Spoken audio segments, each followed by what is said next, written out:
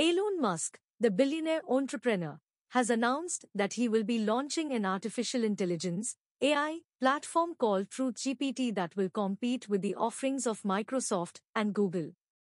He criticized OpenAI, the company behind the popular chatbot ChatGPT, for training AI to lie and becoming a for-profit, closed-source organization closely aligned with Microsoft.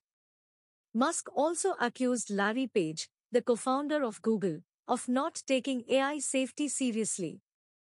During an interview with Fox News Channel's Tucker Carlson, Musk explained that TruthGPT will be a maximum truth-seeking AI platform designed to understand the nature of the universe.